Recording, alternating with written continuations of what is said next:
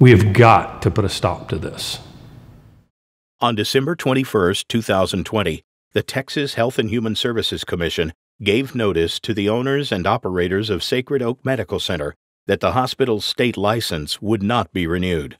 Sacred Oak Medical Center was without incident. We hurt no one. How can they have possibly pulled a hospital license away from us? So what do I want to happen? This isn't just about me fighting to get Sacred Oak open. This is about, we've got to have other hospitals. We need growth in this area, and we're not going to get it if we don't change the system. If we continue to allow these bureaucrats to do what they want to do, and they're with no rhyme or reason. And putting systems in place, third-party advisors, I mean, you name it, we did it. And for them just to come in and take our license and to close our facility, we had to discharge patients on Christmas Eve.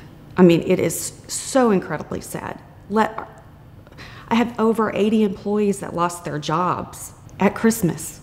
This action followed 2 years of harassment, intimidation, unprecedented demands, unsupported findings, and absurdly excessive fines by state agencies and their representatives, and defied the findings and recommendations of the state's own surveyors. At a time when other behavioral hospitals are still in operation after treatment infractions that included rape, patient neglect, and abuse, how can the state of Texas be allowed to single out one brand new facility with no such patient incidences whatsoever? The people responsible for orchestrating these ongoing attacks, and ultimately this despicable action, are state officials and employees. They can be heard and seen on camera, plotting, conspiring, making false and unfounded statements. Others can be seen and heard questioning the accuracy of the actions they are being forced to implement, denying that there were any real problems at Sacred Oak Medical Center. Why did this happen? And for whose benefit? Certainly not the people of Texas.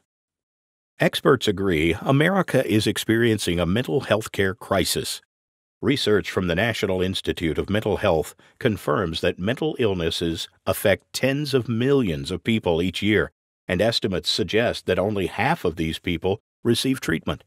It is estimated that 10% of working adults in the U.S. struggle with substance abuse. Despite its size and immense resources, the state of Texas has the unfortunate distinction of being high on the list of states who are underserving this community need. 4 years ago, local entrepreneurs Kevin and Sandra Munns became aware of this desperate situation. I talked with Sandra about not simply, this wasn't a donation, this was going out and doing something about the problem. This was me taking my years of business relationships and going to people and saying, join with me and let's create a partnership, and it's really trying to fix a problem. We know several people that have fought depression, have anxiety, and it was just an opportunity that is needed in the community. Kevin and Sandra Munns assembled a team of investors and healthcare professionals and began working on a facility to address this critical need. On May 31, 2017, following a thorough, rigorous application, inspection, and licensing process, Sacred Oak Medical Center, LLC, came to life. A brand new, state-of-the-art behavioral health and chemical dependency facility on Space Center Boulevard in Houston. Sacred Oak Medical Center was accredited by the Joint Commission on July 11, 2017, the gold standard in quality assurance. That certification remained in effect until the hospital's closure. A month later, an agreement for participation with the Centers for Medicare and Medicaid Services was secured, and under the direction of Sacred Oak Medical Center's highly respected and impressively credentialed leadership, the facility's Phase 1 operations commenced with 20 inpatient behavioral health beds. When we got open, the demand for the facilities were greater than we ever anticipated. Everything that we thought to be true was true. We had a waiting list from emergency rooms trying to get patients into the hospital. We didn't even get to do all the programs that we wanted to do with chemical dependency because there was so much need for behavioral health patients. There was such a shortage for people who had chronic behavioral health problems. Plans were soon underway for Phase 2 and an additional 24 inpatient chemical dependency beds. 2 outpatient facilities were opened to provide a continuum of care for patients discharged from Sacred Oaks Inpatient Hospital Facility. At its peak, Sacred Oaks Medical Center and its team of experienced, compassionate, licensed medical professionals was providing inpatient hospitalization to approximately 75 patients per month, and the needs of over 80 patients per day were being addressed in outpatient programs. Operations were conducted at full capacity for 12 months without incident from either state or federal regulatory agencies.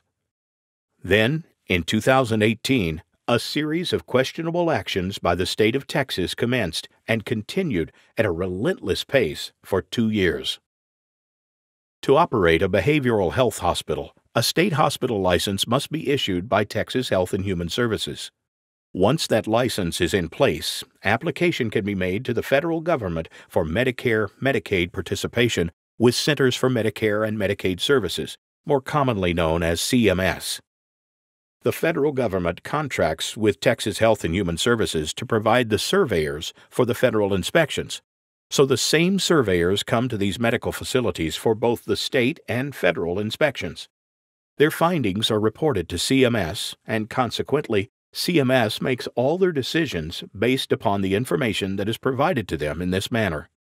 If CMS elects to cancel a hospital's Medicare/Medicaid participation, that decision is based solely on the feedback received from Texas Health and Human Services and their surveyors.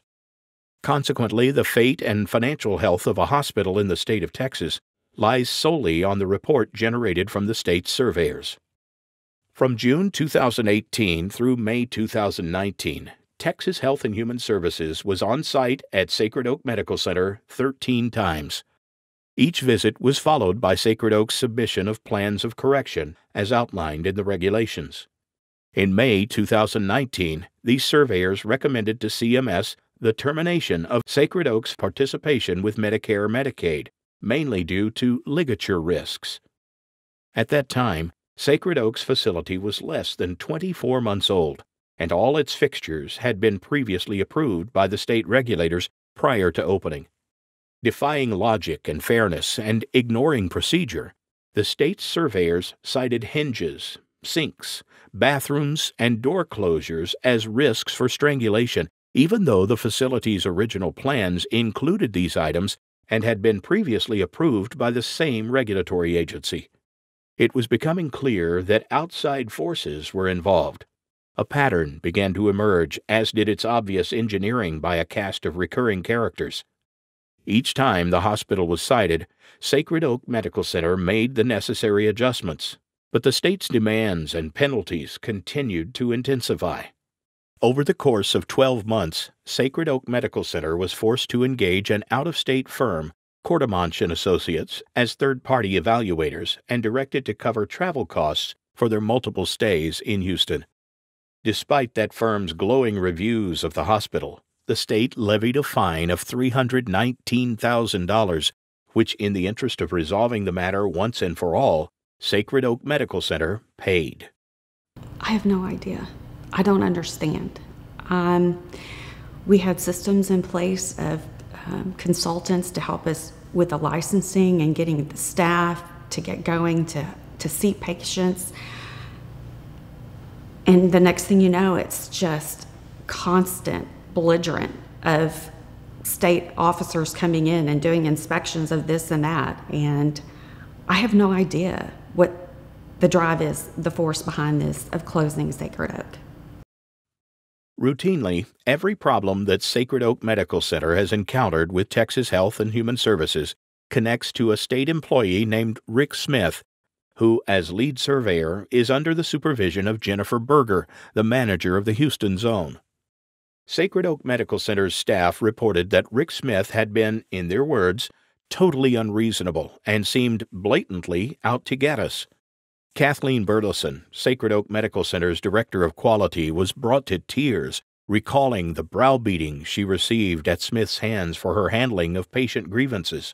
He was dismissive of the glowing reviews offered by Cordemanch and McWilliams, who had provided third-party oversight for months with monthly visits to Sacred Oak Medical Center. In a conversation with a surveyor in Smith's charge, a Sacred Oak staff member was told that Jennifer Berger has an axe to grind and a bad attitude, and that Rick Smith is scared of her, so we have to do whatever she says. Sacred Oak reported Berger's prejudicial view of the hospital to Christy Jordan, a supervisor with the Enforcement Division of Texas Health and Human Services, and requested that Smith not perform and that Berger not oversee any of Sacred Oak's future surveys. The state took no action on that request, and Smith's relentless campaign to discredit Sacred Oak continued, in lockstep with Berger's conscious efforts to achieve a predetermined outcome. When Smith returned on October 27, 2020, Sacred Oak was ready. In one of the surveys, we happened to overhear the surveyor talking to one of the nurses, and I was just overwhelmed at the things that the surveyor was saying to this nurse, and no one would believe how aggressive the surveyor was being, and also, we had surveyors that were saying there was nothing wrong. They didn't understand why they were continuing to stay here. And so when the state was coming in for our final survey, we have surveillance all over the hospital. It's a behavioral health hospital, but I made the decision and told them that I didn't want a square foot of the facility not recorded. So any place that we didn't have video surveillance, we put video surveillance. It smells of corruption. It smells of corruption. As Rick Smith resumed his pattern of deceit and disinformation, he sought to paint the Sacred Oak's ownership as corrupt and its staff as uncaring and inept.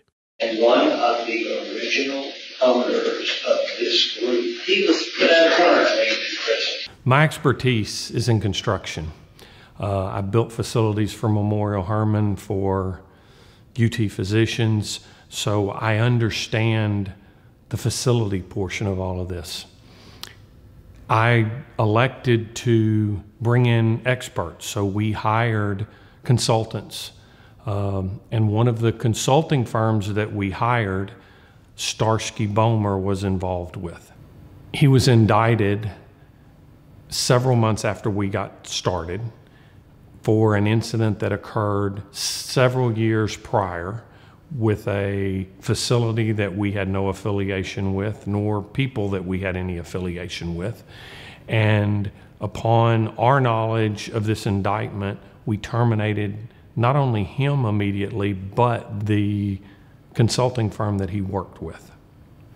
He has had no involvement with Sacred Oak Medical Center since December of 2018. I was looking at their 865, their application, and they list who the stockholders are, the LLCs, and you have to list anything above 5%, I believe, ownership. But one of the biggest holders is one called Stinky Treasures. So I looked it up, Urban Dictionary. And Stinky Treasures is when you take money and you rub it in feces and then clean it off and you pass it on to somebody and they don't know what the smell is. That's called Stinky Treasures. Are you serious? Is that not the most foul thing you've ever heard? So they're just calling their entity Stinky. Yeah, almost have that tongue in cheek for money laundering. Yeah. I'm not real sure what Stinky Treasure is, but Stinky's Treasure is the name of the trust that Sandra and I set up for my daughter so that she would have ownership in this hospital. And Stinky is the nickname that I gave her when she was 2 or 3 years old. And at 26, she's not real amused by me calling her Stinky, but nevertheless, this was Kind of our little fun way of saying this is going to be Stinky's treasure, what we leave for you to run from here out. They have another one that means, it's a Spanish word that means a redhead. Pelirrojo. Means one redhead right there. The little belly, you tell that's there. Rojo is red. Yeah, little redhead. So if you can't tell, this is a family deal that we're really having fun with. So we set up trust that own the shares of this hospital. This wasn't a big profit incentive. This was something to be family owned and family operated and something for us to give back to the community. And so in setting up these trusts, we had fun with them. And one of the trusts we set up besides Stinky's treasure was Little Pelirrojo. And Little Pelirrojo is redhead. And the redhead was my wife Sandra's dog. Pelirrojo was my little redhead spaniel that I had. Her name was Bridget. How are you? How are you? Good. After viewing the absurd comments made by Smith to his team of surveyors, Kevin and Sandra Munns decided to present their case in person. Kevin Munns addresses the false information that the group has been given by Rick Smith. Soon, the survey team realizes their remarks have been captured on video.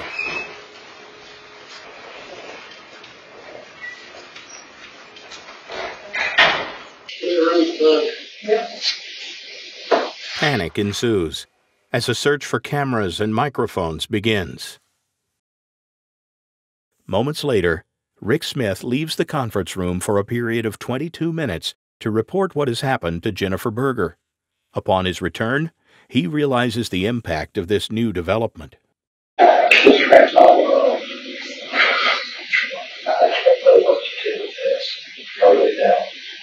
I believe the footage speaks for itself. I couldn't believe that the surveyors were saying that there's nothing but standard level deficiencies here. Why are we still here? They were here they were in our facility 2 days, and we're asking Rick Smith, are we done? Are we gonna be through today? And Rick Smith said, no, we've got more to look for. And they stayed 4 full days trying to find anything that they could possibly find. The whole time was surveyors speaking that we have on video saying, I don't understand. I mean, why are we continuing to, these are things that we typically wouldn't even write up. Why are we continuing to be here? As the survey team continues their work, Smith's intent and his obedience to Berger becomes evident to all. But the team's assessments are different from Smith's. Like, are patients really in danger here? Do you feel like patients are really in danger here? I don't. I don't feel like they're in danger here. No. And I agree with you. I think the nurses do get good care. I do. I look at the doctor. Fabulous patients. Mm-hmm. They're very attentive to their patients. I don't think that's ever been an issue either. Yeah. No. Their findings and recommendations are much more positive and encouraging. The things that we found, while they are still concerning, can they be kept at a standard level, get their CMS, let them walk on, see how they do, because if they go back to previous practices, you'll know, and then you'll have the opportunity to come back and do things that you need to do. Me personally, being objective and never having any dealings with this facility before, I feel like they need a chance to prove themselves. Okay. I know we have a lot of findings, but I don't see anything that can't be done at a standard level. All right. And it's up to y'all. That's how I agree. And ultimately, a consensus is formed. I'm going to call Jennifer right quick. If they're going to just do standard level, to me that's all they need to know. Okay. And Jennifer can let them know, and if they want to have a conference, we can do it Monday. And we're all where we need to be. Cool. They can do a team meeting that we can. Okay. Yeah. I think that's a good suggestion. What do you think about this? I agree. Okay. Okay. But when Smith calls Berger to inform her of his team's findings, Hey, Jennifer. Listen, I'm calling you in reference to this email that I got from HR. Okay, so I'm gonna tell you, we are all And come help me with it's it. been we are the consensus of everybody. Well, I know, but we're at the Education, I do know right. It's service personnel in food administration. No, you got it.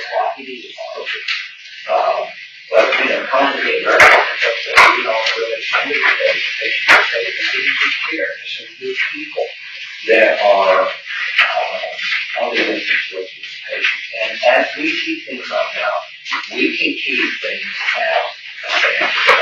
Nothing rises and so when they leave, they all head in different directions. And so can we, with that information, with that advice, he gets an earful.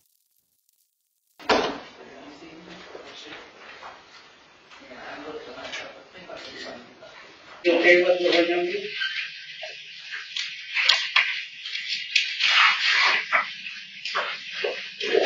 Like everybody trying to. Smith then engineers an off-site meeting with his team for lunch. there's some things I need to tell you that I'm not going to tell you in this room. We need to go out and talk about. Maybe we do need to go have lunch or meet somewhere and hash this out because I know some things that you need to know. Yeah. When they return, the group stands firm in their support of Sacred Oak. Yeah, and you can't let other people not. They got an agenda and they're not. Always like that. Especially the current administration.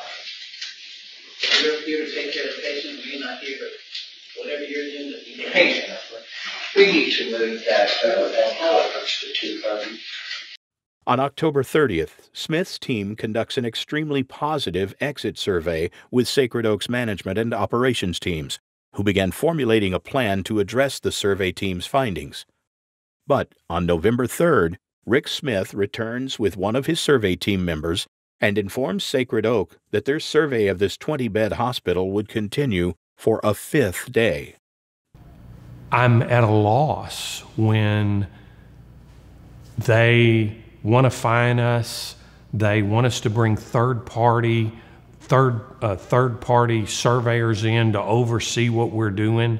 And I convinced everyone that I didn't know what was wrong. I'd ask everybody why things were going the way they were.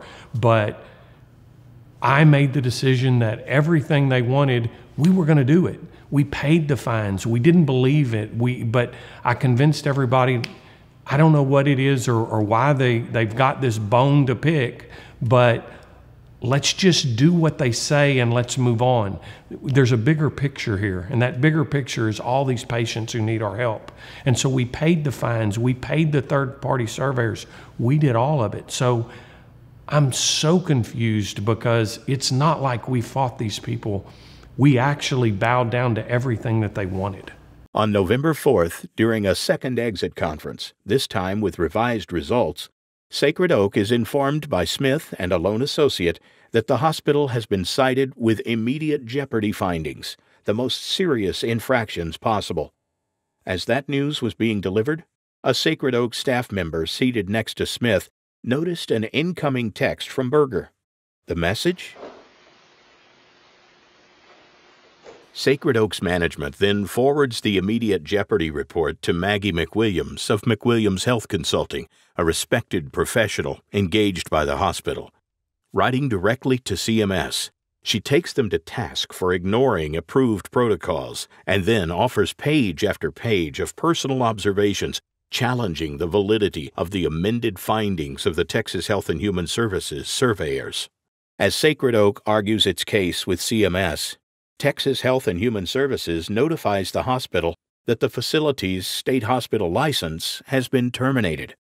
On December 23rd, Jennifer Berger arrives at Sacred Oak Medical Center to personally remove the hospital's license from the lobby. After retrieving the framed document, she returns to her vehicle and immediately makes a call, presumably to report the success of her efforts to shut down Sacred Oak. I have no explanation for any of this. Sacred Oak Medical Center believes that Jennifer Berger, following instructions from someone higher up in state government, directed her hand-picked surveyor Rick Smith to use any means and make any claims necessary to challenge the hospital's right to operate. That Rick Smith followed Berger's directives and waged an extended campaign of harassment, exaggerated claims, and misinformation to get what Berger and her handlers expected. That Smith pressured his colleagues to join in this effort and conspired with them to get the outcome Berger demanded. That these actions and others cut off the vital flow of Medicare reimbursements to Sacred Oak Medical Center, negatively impacted the morale of the hospital's staff, and ultimately resulted in the cancellation of Sacred Oak's license to operate in the state of Texas and the opportunity to serve those patients desperately in need of care. That far more severe claims and rulings against other mental health facilities were not enforced in the same manner or simply ignored, and that these facilities continue to operate with full knowledge and support of CMS. Most importantly, Sacred Oak maintains that standard procedures for reviewing the actions of mental health facilities were sidestepped or completely ignored, and that Sacred Oak was denied due process to present its findings and provide a plan for correction. Finally, the state courts have taken notice. On March 22, 2021, a state district court judge granted Sacred Oak's request for a temporary injunction against Texas Health and Human Services Commission and noted that Sacred Oak has demonstrated the likelihood of success on the merits at trial and that the December 21, 2020 action may violate Texas Administrative Code by purporting to deny Sacred Oak's application for renewal of its hospital license without providing prior notice of same, prior opportunity to demonstrate or achieve compliance, and prior opportunity for a hearing, and finding that irreparable harm and economic injury will be sustained by Sacred Oak by the continued closure of the hospital and consequent disruption of its business. Despite the powerful language used by the court, the state of Texas is appealing the ruling. The egregious actions against Sacred Oak by Texas Health and Human Services are clear and undeniable. The question is, why? What could have possibly motivated the state to take this unjustly punitive action against, of all things, a behavioral health hospital in the midst of a raging mental health care crisis? No one benefits from these horrific actions unless you happen to be one of the two publicly traded behavioral health organizations that own 40% of all available behavioral beds in Houston, Texas. These corporate giants own over 1,000 facilities across the U.S. Is this just another example of political corruption at the state level? Are these agencies being politically pressured and manipulated? Another troubling fact? In 2018, at about the same time that the state's hyper-scrutiny of Sacred Oak began, it was announced that Medistar's Bay Area Regional Medical Center in Webster, Texas, was closing and filing for bankruptcy. An estimated 700 employees lost their jobs, and the hospital's sudden closing spawned multiple class action lawsuits against Medistar for failing to comply with worker adjustment and retraining. In the closing months of 2020, with the state's regulatory wolves at Sacred Oak's doors, similar operations began at a new behavioral health facility in the same area under a different name, run by a company who secured that real estate from Medistar. What would I have done different? The state fined Sacred Oak Medical Center $319,000. Our fine, when we discussed it with them, was supposed to be less than a tenth of that. I would have fought this tooth and nail. I would have brought this to the people back when it started, I would have, if I had any idea that this would have gotten to a point that they were going to close our hospital down, I would have fought it. I would have fought it from the very beginning. And instead, I was meek and I said, I need to do what's best for the patients. I need to make sure that these regulators, who I'm going to have to live with the rest of our lives in this facility, we need to make sure that we make them happy. So we paid the $319,000 fine. We brought in all the third parties they required, and it made no difference whatsoever. I would have fought it. I should have fought it 2 years ago.